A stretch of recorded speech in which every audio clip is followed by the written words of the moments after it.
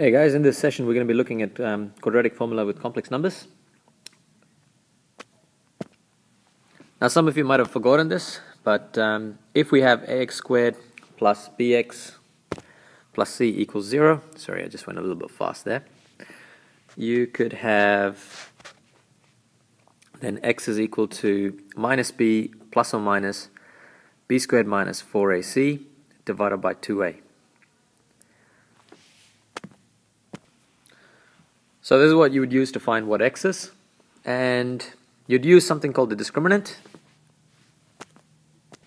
And you might remember that if discriminant was less than 0, you can't actually find the values for x.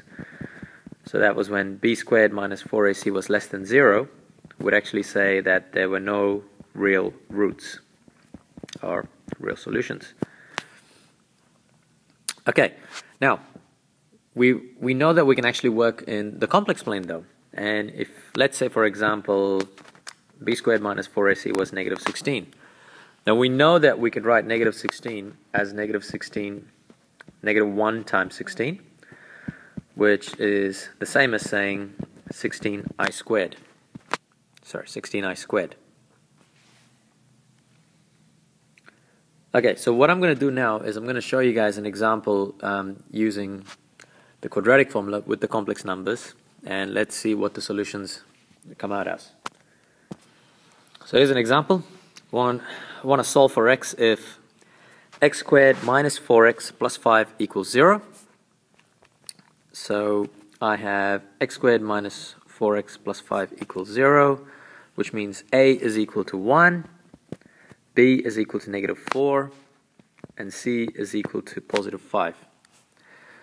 Alright, so what I'm going to do is I'm going to put this in my quadratic formula. So I have x is equal to, well, write the formula first, and then replace b, a, and c. And simplifying this, I should get, this is what I'm looking at. So let's just keep going. So I should get x is equal to 4 plus or minus square root of negative 4 divided by 2. And of course, simplifying this, I should get 4 plus or minus square root of 4i squared. Now for those of you, if you've just forgotten what we did in the previous slide,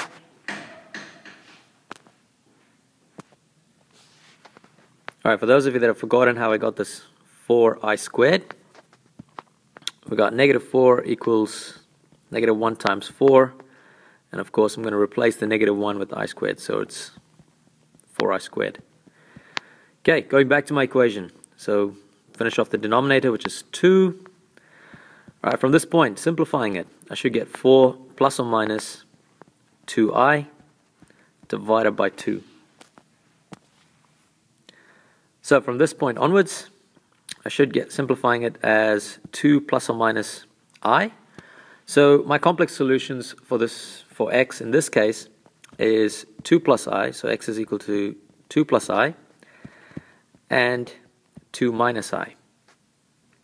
Now, if I was, well, that's pretty much the solutions for x, but if I was to factorize x squared minus 4x plus 5, this is what the factorized form would actually look like. So I have x minus 2 minus I and x minus, 2 plus I. So this is what the factorized form would look like. So if you'd already used quadratic formula in the previous years, nothing has changed, everything stays the same. The only thing is, if your discriminant is negative, you will start looking at your solutions for x in the complex as complex numbers. Alright, that's all for the session. Thank you for watching.